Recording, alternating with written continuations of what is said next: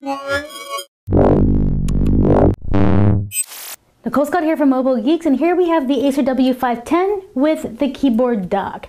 Now, if you know me, you know that I've been a huge fan of the netbook for as long as the netbook's been around, and to me, the tablet with the keyboard is essentially the same kind of usage scenario that we would have with a netbook. Now, the question is, will this replace your laptop? Will this replace your desktop? How exactly is the tablet with a keyboard going to fit into your usage scenario? So I'm going to try to replace my Ultrabook with this tablet and keyboard. That's a pretty tall order because I am a blogger. I am media intensive. I love making you videos, right? So can I give up my Ultrabook for this tablet keyboard dock? I think I might be able to. I have gotten a bunch of programs on here that I think are gonna kind of make it happen. Now let's take a closer look at what I've installed to try to replace my Ultrabook with this little tablet keyboard combo. All right, now key to my productivity is going to be the keyboard.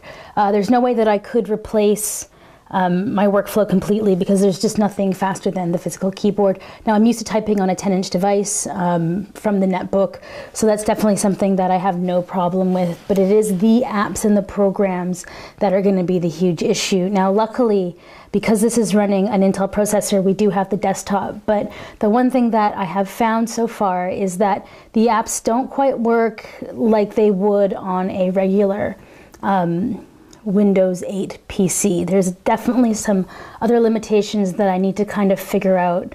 Like I don't have, you know, usually when I would import my media files into CyberLink PowerDirector, so this is CyberLink PowerDirector 11, so this is what I'm going to be using for my video editing. Now I have gone with the full-featured browser over the mobile process, the CyberLink PowerDirector mobile here. Now the reason why I've done that is because I can't get my AVCHD files, which are the standard video files, to show up here. The PowerDirector mobile seems to only be for files that you've shot with your tablet, which is kind of useless for me because I'm not going to make you guys videos based only on a tablet. You can watch them. You need HD. You're picky people. Now the other thing that I've got is I obviously have the full Windows suite. So I have regular Word, which also opens up in the desktop. So if you did have Windows RT, you wouldn't have these options as fantastic as what we have on the desktop version. Now I am a blogger, so basically all I need to do is pull up a browser in order to access my WordPress backend. Now the WordPress app doesn't actually help me blog, so yeah, that's one of the things that I kind of need. So then we have my email, which is a fantastic iteration of it's my Gmail actually. It's my main one that I use everything through to. My social networking feeds, which are kind of necessary if I want to keep up on the news. So I do have my Google Reader synced with, I have my Google Reader. What am I using for my Google Reader? I'm using this reading list app. It's not so good for sharing, but it is quite good for reading. So this is no problem. I probably will refine this over time. If you guys have the perfect Google Reader app for Windows 8 Metro, please let me know because I'm still trying to figure that out. So basically what I'm going to be doing over the next week is I'm going to see how I can tweak all of these apps, how I can tweak, I also had, let's see, there was something else that I was using. Let's see. I also had a photo editor somewhere around here. This is all the apps. Let's see. I did have a photo editor that I was going to start using as well to edit my photos. Maybe I uninstalled it because it was crap. I did.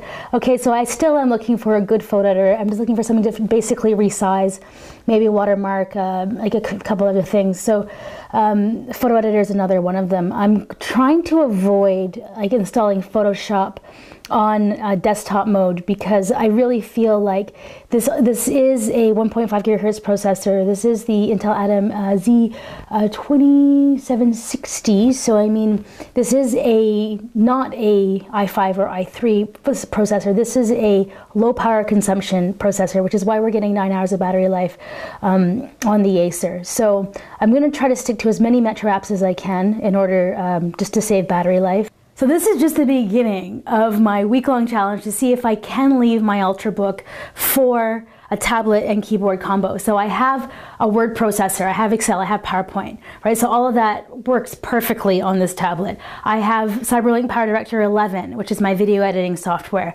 It works, right? And it works well. It's actually really fast. We're gonna get into that in the next video. I'm still looking for a good photo editor. I have all of my apps, or all of my news feeds and everything like that. I have Appy Geek if I want to keep up with the news. So I mean, I do have everything that I would basically, technically need to give up my Ultrabook. But can I do it? Is this gonna be fast enough? Is it gonna drive me crazy? Because there are a lot of differences between Windows 8 on a regular PC and on a tablet keyboard combo. There's just a few small things that I haven't figured out, like having my file browser open and dragging and dropping, and like just there's a few things that I don't feel are quite seamless, but maybe I can figure out how to get them going so that I can actually use this so it won't make me crazy. So this is just day 0 of my experiment. Please follow along. And I'll see you soon. And oh, guys, comments, leave lots of comments. Make sure that you're like letting me know what you want to see, anything that you would like that's in your workflow that you think that I should incorporate into here. So Nicole Scott from Mobile Geeks. A little bit afraid, actually.